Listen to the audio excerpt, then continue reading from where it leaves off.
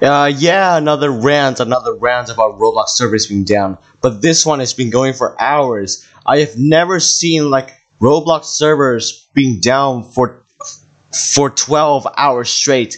Like, look, active incident, major player drop, and look at this. Look at Arsenal's player base. It's dropped. It's plummeted. It's plummeted to zero. Well, at least for a few hundred, which I don't know how they got here. But besides, what has happened to it? Like, is it like a zombie causing havoc or something again? Because the first time that happened like this, uh, um, I, you know what? Never mind.